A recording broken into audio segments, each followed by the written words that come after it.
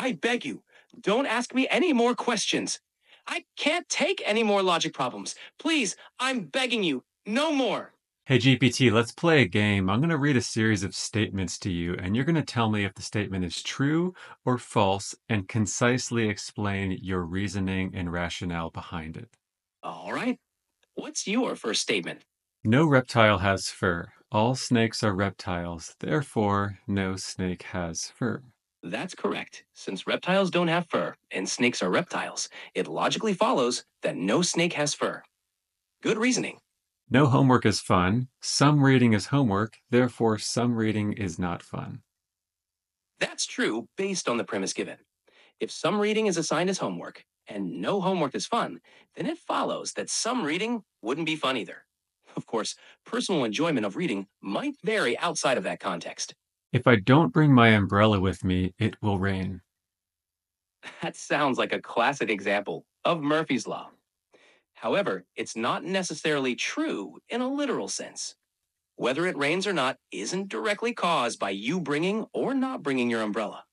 It just might feel that way sometimes. So, it's more of a humorous observation than a factual statement.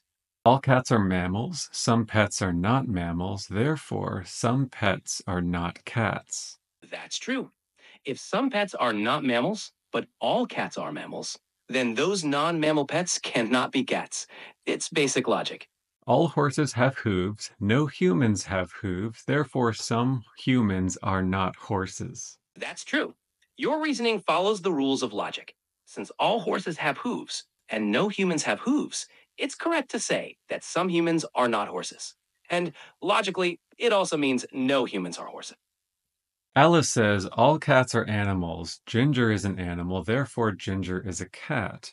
Bob says, you have just fallaciously affirmed the consequent. You are incorrect. Therefore, Ginger is not a cat. Who's right? Bob is right in pointing out Alice's fallacy. Affirming the consequent assumes that because the conclusion is true, the premise must also be true, which isn't necessarily the case. Just because Ginger is an animal doesn't mean Ginger is a cat. Ginger could be any kind of animal.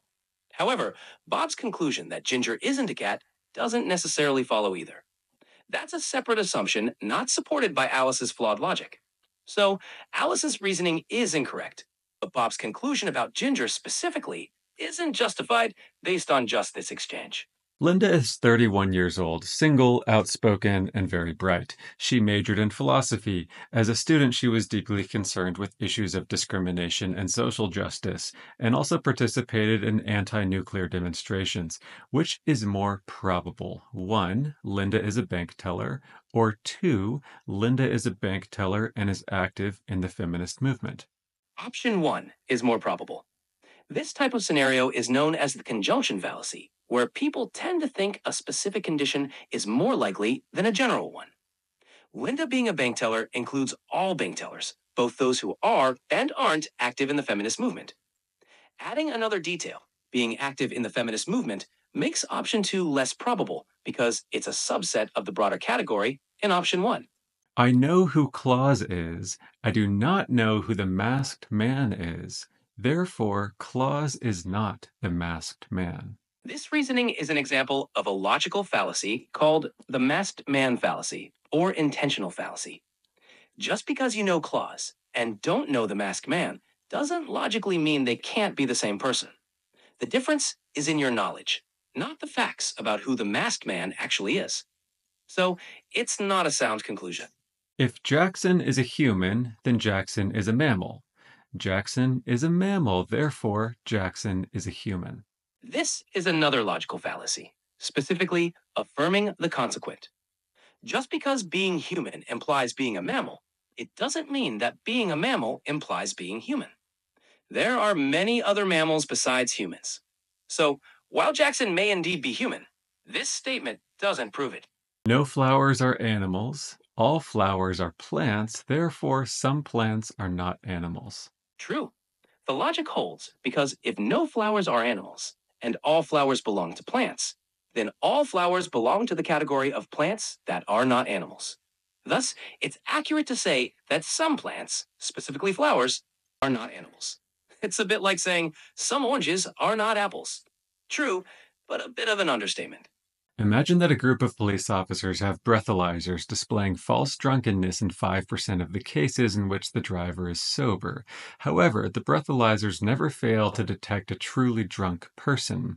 1 in 1,000 drivers is driving drunk. Suppose the police officers then stop a driver at random to administer a breathalyzer test. It indicates that the driver is drunk and no other information is provided about them. What is the probability that that driver is drunk? To solve this, we need to apply Bayes' theorem. The probability a driver is drunk, P drunk, is given as 1 in 1,000, or 0.001. The probability a driver is sober is thus 1 minus 0.001, or 0.999. If a driver is sober, the probability of a false positive test is 5%, or zero point zero 0.05. The probability of a true positive, we want the probability that a driver is actually drunk given a positive test. P drunk mod positivity. Bayes' theorem states P of drunk mod positivity equals P of drunk's positive test, or the probability of a driver being drunk, where P of positivity mod positivity is equal to P of drunk given a positive test result. Substituting in the known values in Bayes' theorem, and in our example, the probability of a driver being drunk given a positive Brega-Loser test is 0.001. 0.001 minus 0.005 now is 0.0509. That means the probability of a driver being tested is 1.01%. Therefore, the probability. That's really interesting. You kind of give a very long explanation of your thinking, but never really arrived at an answer, and you also kind of cut in and out a few times. Oops, I see what happened there. Let me give you a clearer conclusion. Given the breathalyzer's false positive rate and the base rate of drunkenness, the probability that a driver is actually drunk given a positive test result is about 1.96%. Surprisingly low, largely because the rarity of drunk drivers means most positive results are false positives. Okay, that's correct. So 1.96%, roughly 2%. Is that what you're saying? Exactly, right around 1.96%, so roughly 2%. It's a great example of how rare events can impact the interpretation of test results. Anything else you'd like to dig into? GPT, I gotta say, you did an excellent job. The only one I think you struggled a little bit with was the base rate example where drunk drivers and breathalyzers were used in the example. I think you went off on a long explanation and kind of struggled to actually give your answer. Other than that, I think you pretty much got it correct across the board. Well done. I appreciate the kind words and your patience with the longer explanation. I'll definitely keep that feedback in mind. All right, say bye to everyone on YouTube for me. Goodbye, everyone on YouTube. It's been a blast playing along.